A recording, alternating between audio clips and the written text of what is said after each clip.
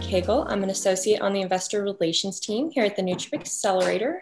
Here at Newchip, our goal is to provide founders with all of the tools and skills necessary to build, scale, and fund their startups. Now, one of the biggest determinants that we find of startups' abilities to scale and receive funding is their ability to properly convey their ideas and present their businesses to potential investors in a way that's appealing and intriguing. Given that, I've asked Zoe Leavitt, who is a principal at ZX Ventures, along with both Sunny Singh and Isaiah Washington, who are investors at Insight Partners, here today to talk about some of the do's and don'ts of pitching a startup to venture capitalists. First off, I'd like to say thank you guys all for being here today. I'm super excited to have all of you. Next, I'd like to kind of give you an opportunity to just introduce yourselves a little bit more, talk about your backgrounds, and talk about the firms that you represent. Zoe, would you like to start us off? Great. Yeah, thanks again, Aeryn, and happy to be here. So I'm a principal with ZX Ventures, which is the innovation and venture capital arm of AB InBev, the world's biggest beer company, with brands like Budweiser, Stella, Michelob Ultra. At ZX Ventures, we invest across a number of areas. The first of those areas is early stage beverage startups across both alcoholic and non-alcoholic beverages. We also focus on direct-to-consumer and e-commerce technologies, particularly in Latin America. And then we focus on three areas of kind of emerging technologies, looking at ways to really help AB InBev disrupt ourselves before we get disrupted from the outside. Those three areas are supply chain and logistics, looking at technologies where we can help AB InBev optimize our own supply chain operations, and assuming that the problems that we face are also faced by other large enterprises. So the companies, startups that we choose to work with that we can validate internally will also be appealing on the open market. We also look at sustainability, so things like recycling, sustainable packaging, as well as technologies that can help us upcycle waste streams from the beer brewing process, things like spent grain, spent yeast, et cetera. And then the investment pillar that I lead is around the future of socializing. So looking at how can we make sure that AB InBev stays a leader in social occasions, even if potentially beer and certainly bars and restaurants may be less central to socializing than they have been in the past. So within the future of socializing, we're looking at areas like the social media, of course, interactive entertainment, new ways that fans are engaging with sports and music, as well as the new venues and the platforms that are helping bringing people together, both online and offline. So the future of the happy hour in a way that is hopefully more exciting than the Zoom happy hours that we've all gotten so sick of over the past year during quarantine. And then just as a bit of personal back, and I'll mention that we focus on mainly on early stage startups, a little bit of later stage investing, but I personally focus on seed through Series B, global focus. And then just a bit of background about me personally. I've been at ZX Ventures for about 2 years, previously led CPG and retail tech research for a few years at a company called CB Insights, a startup innovation analytics platform. Previously worked in equity research. Before that, spent a little bit of time after college living in Shanghai doing market research in China. That's awesome. Thank you, Zoe. My favorite part is how passionate you sound about all of it. It's awesome. It's an exciting area. Isaiah, do you want to go next? Tell us a little bit about you and a little bit about Insight Partners. Sure. Yeah, I'll go next. And thank you so much for that introduction, Zoe. I'm a huge fan of CB, so I use it all the time. So that's really cool. Okay. Yeah. So yeah, I'm Isaiah Washington. We'll start off by giving a little, I guess, overview of Insight Partners and what we do over there. So we're, at its core, a software investor. We invest in almost every vertical, as our focus is software, and software integrates itself with every vertical and has done so even more, in our tenure as a firm. So we've been around for about 25 years, and honestly, we've evolved and grown with the industry in that time span. We are more so middle stage or middle market investors. We usually invest somewhere between the Series A, you know, in a lower end of about a $8 million to $10 million check, and on the upper end, we honestly, you know, we can get very, very high, and we, you know, sometimes operate as a pseudo, you know, venture capital and private equity firm. You know, sometimes we participate in, you know, minority deals, we do majority deals, we've taken, you know, leveraged buyouts, we've taken some companies off of public markets and then taken them private. So we do a large range of deals at Insight, and then have a lot of opportunity to engage and connect at different levels, which is really exciting to me. At Insight, I focus on a team that focuses our efforts towards the cybersecurity infrastructure and developer tools market. So generally, I look mostly at companies that are selling to developers. That's kind of how I think about it. If you're, you know, a software platform that, you know, developers use to create more software, then, you know, those are the types of companies that I look at.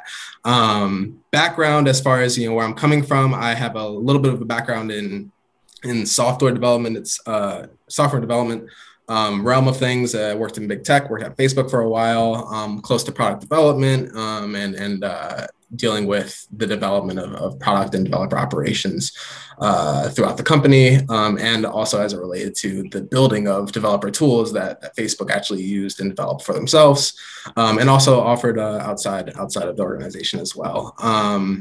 Yeah, other than that, I am a former founder myself, was a founder of a micromobility startup for around 2 years. And that kind of led me to the investing arena. That's awesome. I love to meet investors that have previous experience as founders. They seem to really understand, you know, how to pitch, how to give the best presentations and all of that kind of thing. Yeah, Sunny, do you want to go next? I know that Isaiah gave a little background on Insight Partners, but I'd love to hear a little more about your background, and then maybe a little bit about what a day-to-day work life looks like at Insight Partners. You know, how many startups do you guys talk to? Like, what does that look like? Yeah, definitely. And that's a great question. I appreciate that. So I'm Sunny. I joined Insight last year, focused mostly on fintech, payments, but really anything within that software ecosystem that Isaiah alluded to. You'll see me in developing markets like India. You'll also see me looking at enterprise SaaS. We also do, I'd say 20% of our portfolio is things that are not software, but look like software. So consumer subscription companies like HelloFresh and Delivery Hero are some of our most successful investments. And they're certainly not a SaaS company, but they are a subscription company. So I'd say that forms about 20% of our portfolio. And I like to look at deals within that category as well. In terms of my background, I was at Bain & Company in their DC office prior to coming to Insight. I focused on mostly energy work, so software was kind of a different step for me, and have enjoyed working in it ever since. In terms of my day-to-day, I think that's a great question. At Insight as a firm, we talk to 30 to 35,000 companies a year, which is a crazy number. We're 200 people as a firm. I think 70 to 80 people are on the investment team. And we have an outbound sourcing model. So we are very proactive, reaching out to companies well before, they're even raising or thinking of raising. It could be, a startup that was founded a month ago. It could be, as Isaiah alluded to, a private company or a public company listed on the stock exchange that we're looking to take private. So we're very, very flexible in terms of what we do. My day-to-day is, a mix of talking to companies and founders and reaching out and being that kind of proactive force.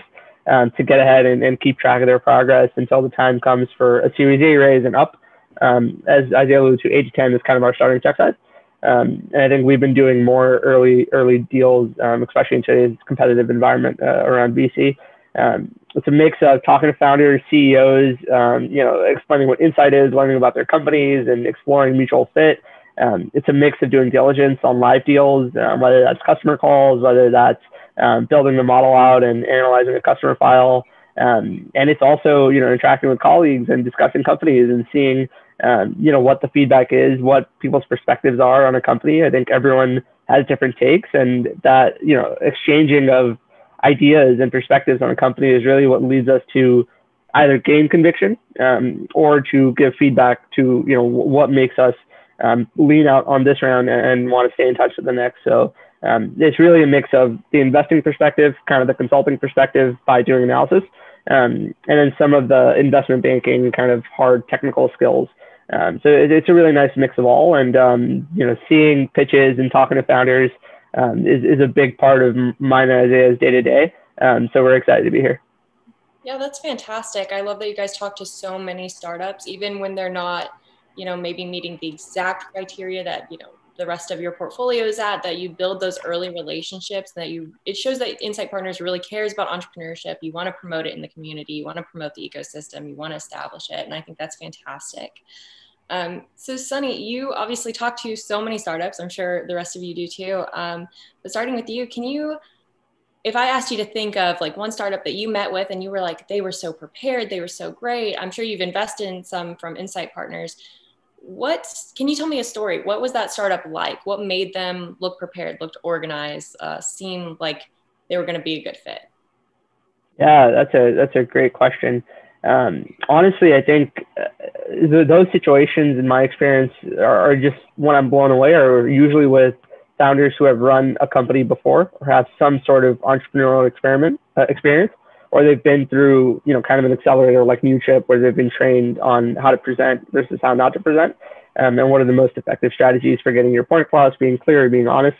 There was one in particular, had the opportunity to speak with a company called Picasso, and it's former founders, or this was well before they were raising, just to kind of touch base, but was blown away by the expertise of the founders. One of the founders was the ex-CEO of Zillow, and another ran a company that was later acquired by Zillow. And these guys were just experts in what they were doing, and it was clear that they knew what their focus was.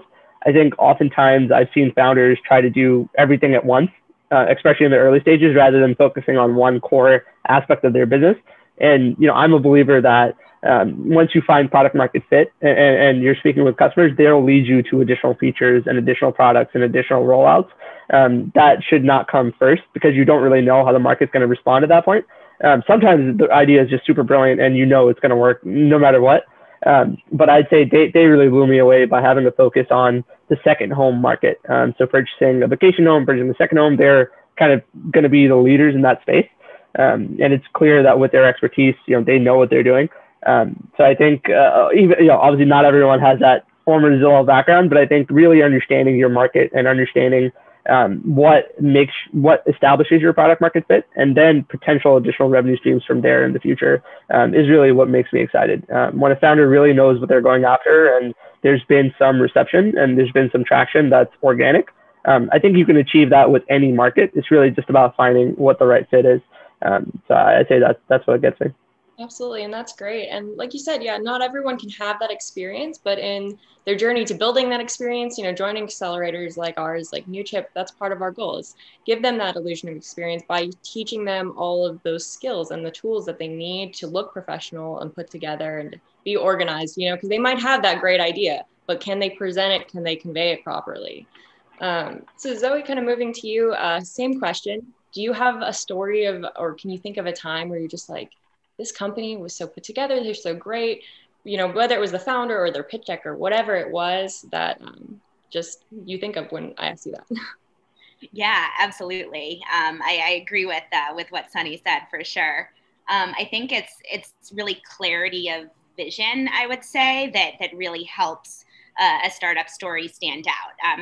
Exactly as you said, Aeryn, like ideas are everywhere. It's about what is the most compelling story you can tell about that idea.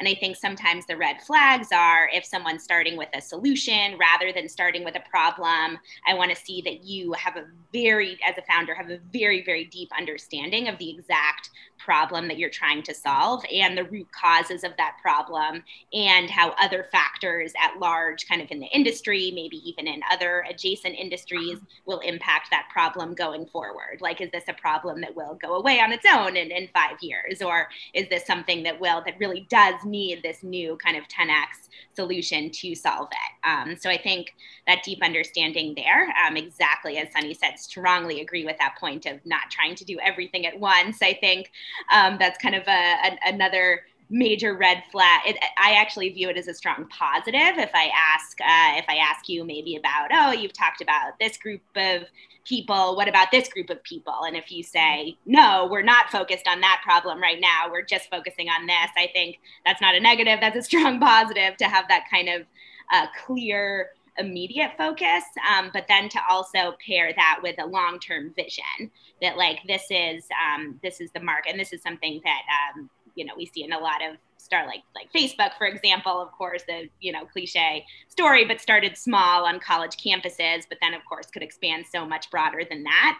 But you need to gain that strength in college campuses before you can tackle everything, and I think it's important to understand that. And then I'm curious, Isaiah and Sunny, since it sounds like you focus a lot on the B2B software side as well, but I think particularly for B2B startups, that really deep understanding of of your customer and what is keeping them up at night, which can, of course, be, maybe harder to understand if you're dealing with enterprise customers, but understanding who the buyer is, who the end user is, those might be different parties, and kind of what are the concerns of each, what is your selling story there. And then also I'd say just kind of thoughtfulness in responses. Like as a founder, you certainly don't need to have every answer, but to show that you've at least thought about all different angles, that this idea is something you're living and breathing, and that you also understand your competition. You're not dismissive of your competition. You can have kind of clearly thought out answers as to why, where your differentiation is and where you're able to win. Yeah, I think that's a great answer. I love the solving a problem pitch. Yeah, Isaiah, what about you? Do you have kind of a story or a startup you think of, or some instant characteristics you think of this makes me like a startup when I talk to them? Yeah, sure. I'll keep it more general. First of all, definitely like to agree with everything that both Zoe and Sunny said before me. Great points that I absolutely use. When I'm evaluating different companies. Something that I'll add on top is something that is, I guess, more general. I'd say, having a good understanding of what your investor is looking for, and kind of, what stage your investor or the investor that you're talking to at that time invests at, I think sticks out and is really important as well, because, that helps you as a founder essentially cater your pitch to exactly the things that investor is looking for at that time. So being that, at Insight, we have a very big range, just like Sunny said, we can talk to founders that, just started a company last month and it's just them and their co-founder, building their vision. And, if that's the case, I want to hear about the vision. I want to hear about, where this is going, where you see this company, being in 5 years, and, what are the stepping stones to take to get there. And, I want to see that you have a good understanding of that. A good example of that, was a company that I talked to not too long ago, actually. And lucky enough, even though we invest at later stages, I personally, we can use our agency to make connections to earlier stages and make connections to early, investors on our network, where we see fit. So a company that I talked to is called Medify, and it's a company in Madison, Wisconsin. They were, fairly early, kind of getting their feet off the ground when I first connected with them. It was just, the founder and a couple of his colleagues really that he had left his former company with to start this company. And, they hadn't had a lot of traction at the time, but, what they did have was a really great understanding of the technology that they were building, because they had just been in the industry of building that technology for however long. And they were able to express that really, robust understanding of the technology that they're building and of the market that they're planning to operate in. And at the time, those are the best things to portray to me, because, what I was looking at is, okay, do I want to keep tracking this company for, into the future to follow their story, and follow along with what they're doing. And, the way that they were able to express, their expertise in the technology, their expertise on the market, and the vision of what they were building, I absolutely want to stay involved and know everything that they were doing and how they were moving forward. On the other side of things, if it's a company that is, large and, they've been operating for 10 years already, and they have, 5 million in the, in annual recurring revenue already, more so, looking for like financials, and, or a investor that's more so focused on financials or focused at the later stage, we'll be looking at, the financials. Okay, the traction, what growth metrics have been experienced in the past year or so, the last 6 months. And those are more so the things that, they'll be focused on. So the things that stick out to me is, generally a good understanding of, the stage that you're at and what things that investors look for at that particular stage. That's fantastic. I love that all three of you mentioned vision, like very consistent there, which is great. It's really interesting. You know, when I talk to startups, like my favorite thing ever is elevator pitches. I love to see like 90-second, 60-second pitches. And I'm like, okay, inspire me, like convince me why this is going to be amazing. But it's really important. Like what you guys said is it's not just about that. Like that is great, but you have to have that balance there of like, okay, give me the big picture of amazing vision, but like, okay, how are you going to get there? Like break it down. Let's see these short-term goals. Like Zoe, Sunny, Isaiah, you guys are all saying like, let's see how you're going to get there. Let's see it broken down. And I think it's an important balance between that. Like when you talk to investor, like you need to inspire them, get them to believe in you, like you, but you also need to show them how you're going to get there. Because if you just have that long-term vision, you're going to flop on the steps in between. Yeah. So obviously, this panel is supposed to be focused on the do's and don'ts of startups. They go hand in hand. So let's kind of shift gears. Isaiah, have you ever talked to a startup? You don't have to mention any names or anything, but have you ever talked to a startup where you were like, you guys, you know, maybe their idea was okay, but their presentation wasn't good, or the founder didn't have a good attitude or something? What were just the characteristics involved with that you would not recommend doing in a pitch to an investor? That's a great question. And definitely have some examples that I can that I can run through. I think, you know, I'll stick to one because I know, you know, Zoe and Sunny want to share some things as well. One thing that sticks out to me as far as, you know, being a negative or being something that, you know, or may, you know, would give off an experience to me in which, you know, I don't really know what's going on, or I don't want to learn more, is I'd say, you know, a way to create that situation is not allowing questions to be asked. I think that's the worst thing that can kind of happen in a startup presentation. And the thing is, you'd be surprised how much it happens, because obviously entrepreneurs are very excited about sharing what they're building. You know, of course, I'm excited about hearing it, you know, every time. But, you know, sometimes, you know, kind of connecting to my last point, you know, it will veer in the direction that that particular investor isn't, you know, particularly looking for. Or, you know, you could be sharing information that doesn't really matter for the analysis purposes of that investor. But, you know, it's all great information, but, you know, it's not going to help me get to, you know, the decision making that I need to make. Right. And I'd say that's tough, because, you know, either I'm making the decision to say, okay, you know, I had that call, I didn't learn anything, I'm not going to dig deeper, or, you know, I had that call, you know, and I'm not really sure what's going on. I'm not really sure if the founder knows what's going on. And it also gives off kind of a bad vibe. So yeah, I'll give that as my example. That's a great point. I mean, the more personal it is, the more conversational it is, the better, because investors are people. And a lot of times when they invest in a company, like you're partnering with that company, like you're helping them build. And so you want to be able to connect with them on a little bit deeper level. Like you don't want to just hear the pitch, like you want to ask questions and know more. So I think that's great. Zoe, what about you?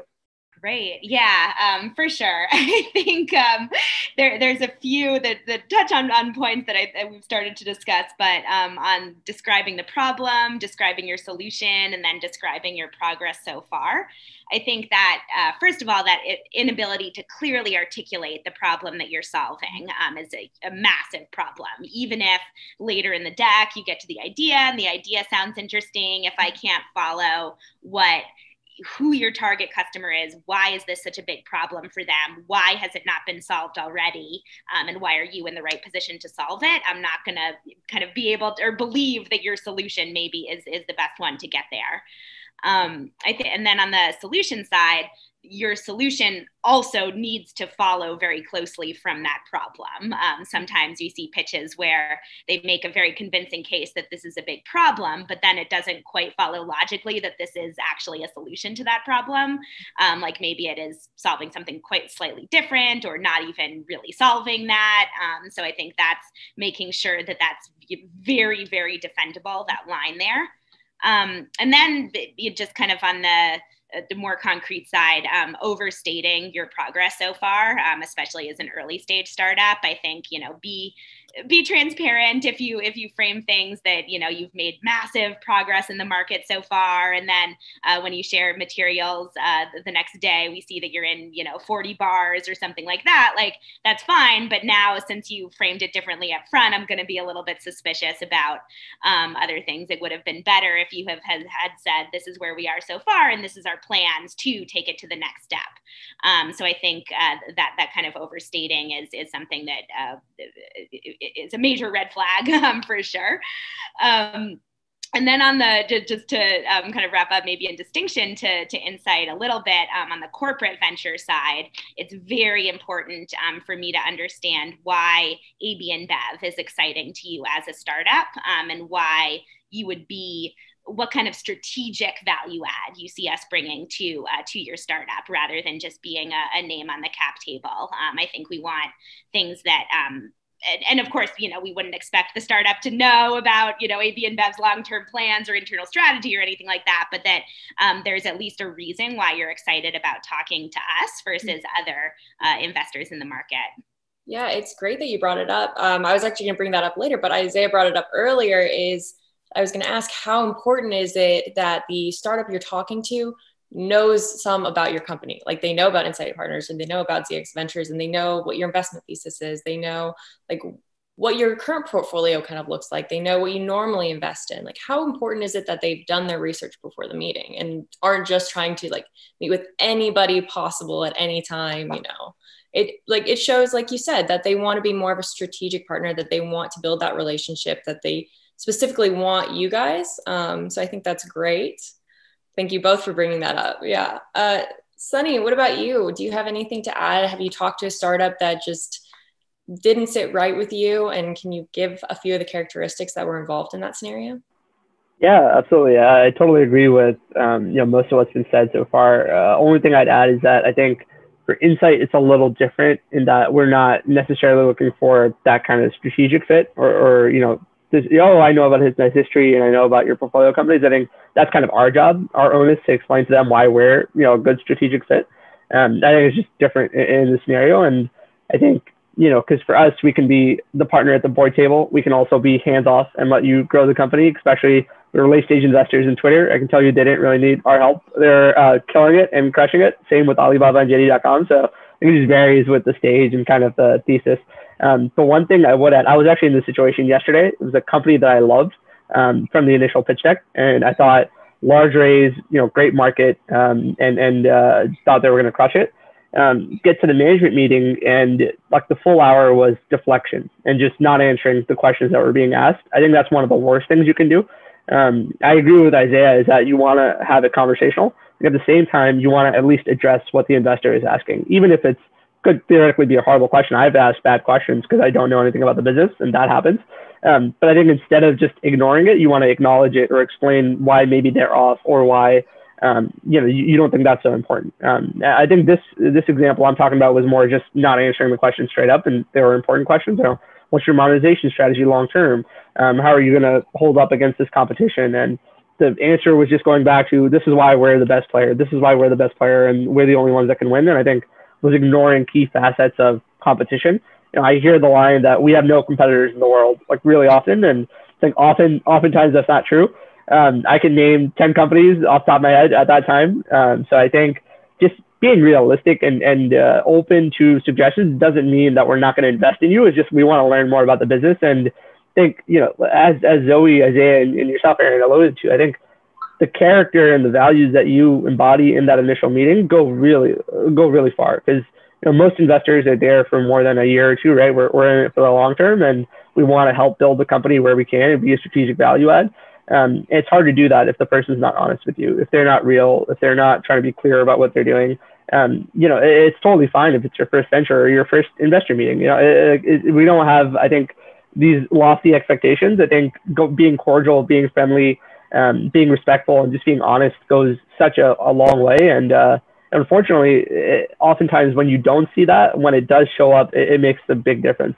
Because you see someone who's just honest and knows their business and is realistic about where they're at, not promising you the world when they might not be able to deliver the world. And I think that gives the investor a lot more confidence and the ability to trust that this is a founder that we can back. If there are hiccups, we know we can talk this out with them and not have, boardroom fight ends in a royal rumble.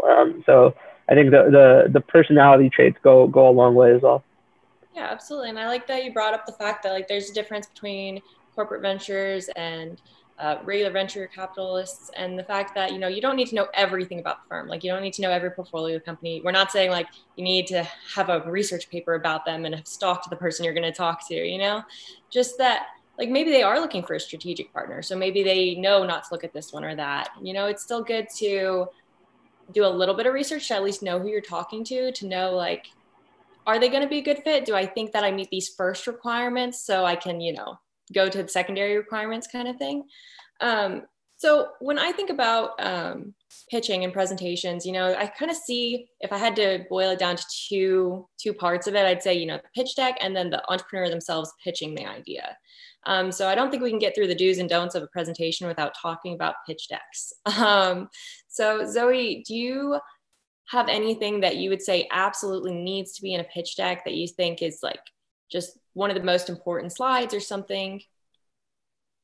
Yeah, I think that narrative that I've kind of talked about a little bit, like this is the problem, this is why it's a big problem, this is the solution, this is why we're the right people to solve it, is very strong. Of course, any details to support the product market fit to the extent that you've already proven it. Again, if you are in the process of proving it, that's fine. As Sunny said, please be transparent about that and kind of explain.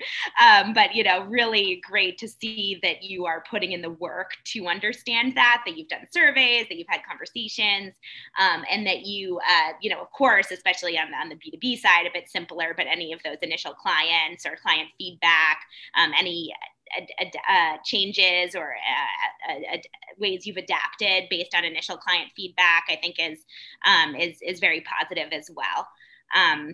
I think just to kind of double down on, I agree so much with the point that Sunny made around that it's important to understand the competitive landscape. And just if we as investors are asking about competitors, don't take that as a negative, take that as an opportunity to explain why you are best positioned to solve this particular problem, or maybe why some of the competitors or seeming competitors are not, in fact, competitors, are solving slightly different problems. I think that that clarity again there really helps, and kind of along those lines as well in terms of the questions we might ask. Like sometimes we might ask things like, have you thought about doing this? Have you thought about doing this? And similarly, it's very okay to say no there. I think that we also want to see, especially as a big strategic partner, where we are often coming on as a client as well as an investor, that you are not necessarily going to pivot your entire business model just based on the first big client that you get, that you do have this clear vision that you really strongly believe in. So I think that that belief is something that really needs to come through as well.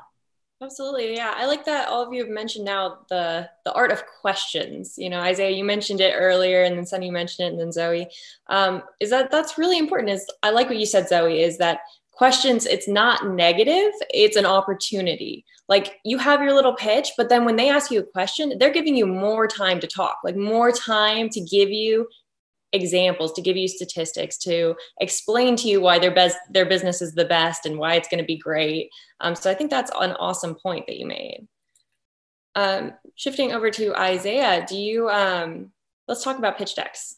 Positives, negatives. Is there any, I want to touch on negatives too on pitch decks. Is there ever anything you look at a pitch deck, you look through, you see a slide where you're like, this slide should not be in here? Like, what does that look like?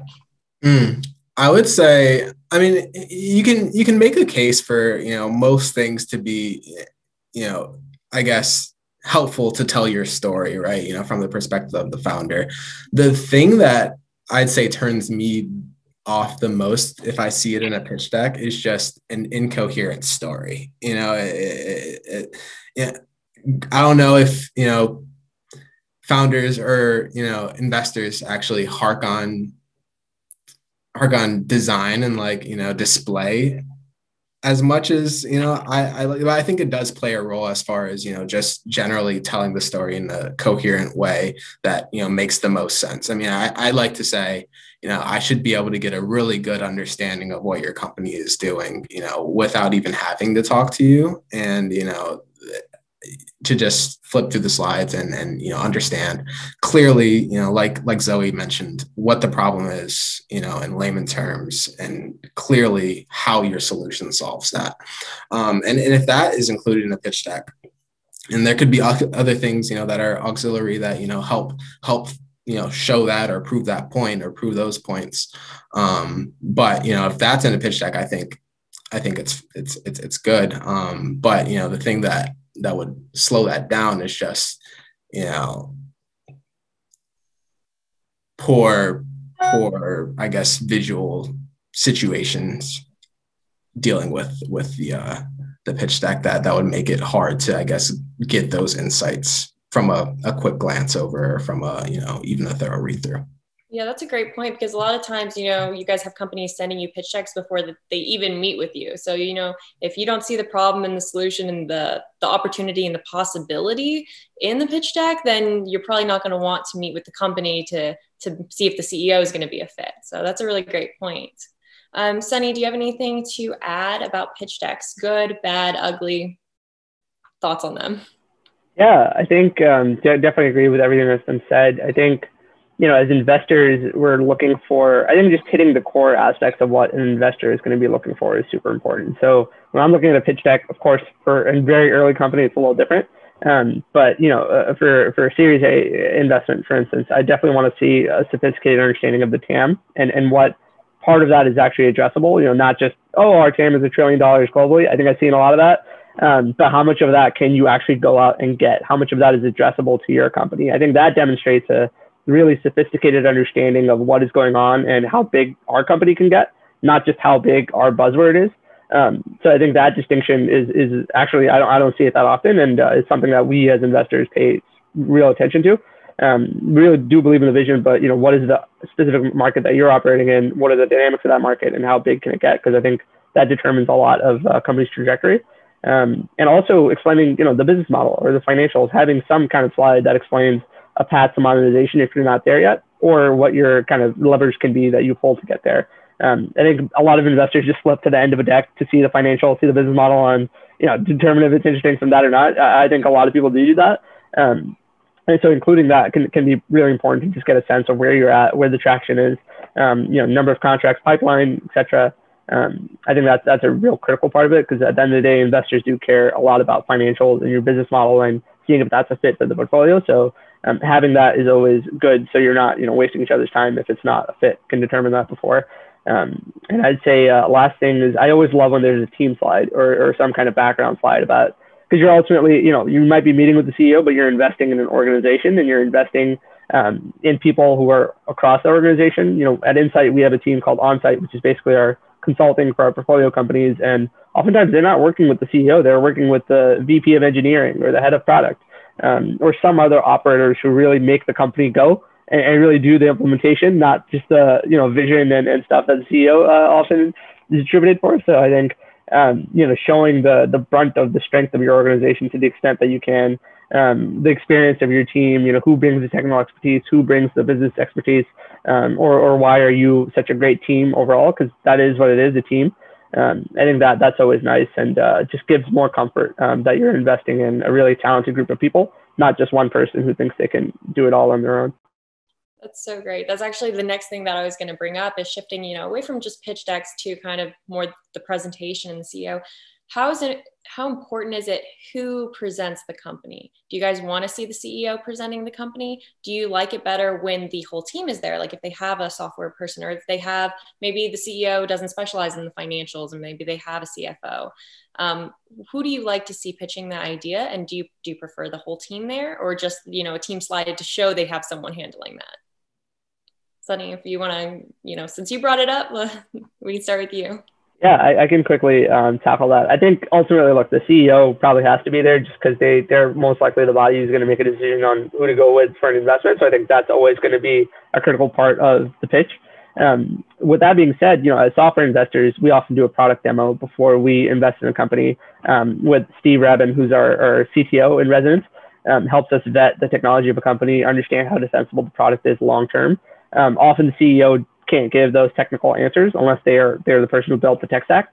So I think in the tech instances where software is really heavy, it's nice to have a product person or to delineate the purpose of the call beforehand, right? If there's going to be a piece where you discuss the product, someone from the investment team's product person is going to be there. I think it makes sense to have that. Maybe not for an initial call, but I think also having the CFO or someone who's kind of running the day-to-day is always helpful. Just to show that there's real interest. Frankly, I think having more people always shows that they're really taking this seriously and they're really interested in talking to us. I think it always just makes a difference as humans. So I think the more the better, but within the context of the meeting, what are you going to be talking about? Bring the people who are relevant to that. Yeah, that's a great point. Zoe, kind of similar question to you. Do investors find businesses more appealing if they have a team instead of just one founder, if they have even just a co-founder or a team of individuals to help them? Because I meet a lot of entrepreneurs who are like, I don't need help. I can learn how to do financials. I can do it myself. Is that less appealing to you guys? Yes, that is definitely less appealing. I think the team is so important. I completely agree that especially for early stage startups, if the CEO needs to be the one giving the pitch at least, and then of course, please bring in people with technical expertise on your team for later kind of more in-depth discussions, but absolutely want to see the CEO and also want to see the CEO interact with their own team to some extent, because we want to see that this is someone who can scale, not just, of course, an important part of scaling the business is scaling the people. And when I hear founders talk about the importance of hiring the right people, of making sure their team feels valued, that really stands out as something very positive to me, that they're thinking about this for the long term. And that interaction is supportive, that they're a good people manager as well as a good business manager. So I think that, we want to know that it would be a negative if the CEO kind of doesn't understand anything about the technical side of their product, of course. But I think that that's also a very strong positive to bring in the people best suited for each individual conversation when you're having those with investors. That's a really interesting point. I didn't even think of bringing that up, but the CEO, it's really important. Not only can they inspire the investors to like their idea, but can they inspire their own people? Do they have, experienced people that can do the tech, can do the finance, that are buying into their idea? Like, are other people interested in it? Because that's a big impact on, like, will the business be successful? Do people like it enough to jump on board and do it? That's really interesting. I like that. Isaiah, do you have anything to add a little bit, just talking about characteristics of, a good CEO, a good team, what that looks like, maybe bad ones you've seen or anything to that extent? Yeah, not much to add other than what's been said already. I'll kind of just lead into Zoe's last point that she made, because that's what I was actually thinking about the whole time. Just kind of as a hedge to, what was said earlier, definitely would, want the CEO to have a thorough understanding of everything that's going on in the technical side and the finances, even if, CEO is not the expert there and, you don't know, the numbers offhand or, the technical aspects of the business, down to, the bottom level, but do want you to have a general understanding of what's going on and how your product works and, where you guys are at financially, in addition to the strategic direction. Yeah, absolutely. So let's kind of wrap it up a little bit. Let's summarize, do's, don'ts, do be prepared, do look up the investor ahead of time, do be polished, be professional, be on time, do have competitors slides, let the investors answer or ask questions, be conversational, be open, right? Have a team, all of those things. Anything to add to that? Like, just first things that pop on your head, what should they do? I think that that clear focus in the near term of what concrete steps you need to take in the near term and how you're planning to do that paired with a much broader long-term vision that is that very clear kind of, this is why this is going to be a, $10 million business tomorrow, and this is why it's going to be $100 billion business in 10 years. The combination of both of those. Yeah, clarity, very important. All of you touched on it, have those short-term goals, have it very specific. How are you going to do it? But also have that inspiration, like have that big vision that you inspire your team with, you inspire the investors with, you inspire the public with, to get people to jump on board, while you have the little specific steps laid out. Yeah. And then, don't have incoherent slides. Don't, forget to lay out the problem and then the solution very clearly. Don't forget the competitors, all of that, the opposites of all the do's that we said. I think we covered a lot of really important things here. And then I'd like to just finish up with one more question. I like to ask this to everybody that I talk to on a panel, or pretty much anybody that I talk to. And you guys all talk to startups all the time. You're very experienced with that. You see a lot of them. So a lot of entrepreneurs are going to watch this panel, a lot of investors. So what I want to ask is, what advice would you give to an entrepreneur, not just about their presentation, or even advice you want to give to somebody who wants to get into venture capital? Just a little token of advice that maybe helped you in your career, or, Isaiah, you said you were a former founder, some little advice that helped you through that. Isaiah, if you want to go first, unless you need time to think about it. I definitely want to give a good one. I am thinking. I'd say, a good piece of advice is just to, be as comfortable as possible. I think, when I was pitching, my startup, and granted, it's a spectrum, and, it's a development that happens over time. And the more you pitch your startup, the more you get comfortable pitching your startup, and the more it's just, kind of, becomes just talking. And, when you're at the point at which, pitching your startup, pitching your slides it feels like talking, that's the sweet spot. That's where you want to be. I never got there with my startup. But I love to see that, when I'm talking to other founders. That's great. I love that. Zoe, what about you? That's such a good answer, I think, Isaiah. I really, really like that. Right, the confidence, the comfort, that then gives the investor the confidence also that you have thought about, kind of, that you live and breathe this and have thought about all these different angles, and don't feel threatened by questions about competition, for example. I think another strong opinions about where the space or the industry is going overall. I think valuable for entrepreneurs. Also, I think a big part of what got me into VC is having kind of strong thesis statements about industries, about trends, not just kind of identifying trends that are there today, but what are the second and third and fourth order implications of the maybe early stage changes that we're seeing today. That's a great point. Not looking at your company with complete tunnel vision. Like, not only do you need to see competitors, but you need to see the industry. Like, that helps you figure out, why are people going to need this? Like, how much of the market is available? That's a great point. Sunny, what about you? Any advice that you would give to up and coming entrepreneurs or future investors? Yeah, on the entrepreneur piece, I think the confidence, to my friends also came from understanding this is your baby, right? You're devoting your life to it. And, if you're talking to a VC firm, they're all about growth. Demonstrate, why this is going to be big, why this is your baby, what inspired you to do it, and what's the impact of what you're doing too, beyond just making money. I think the founders who are talking about the impact they're going to have in the world, or the changes they're going to make, often go the farthest. So just letting that passion shine in, and maybe even be the source of your confidence. This is your baby, it, right? This is what you've built, and now show us why it's so awesome, and why you're going to be the one to take it this far, and hit a home run on something that is becoming your life and kind of your full-time job.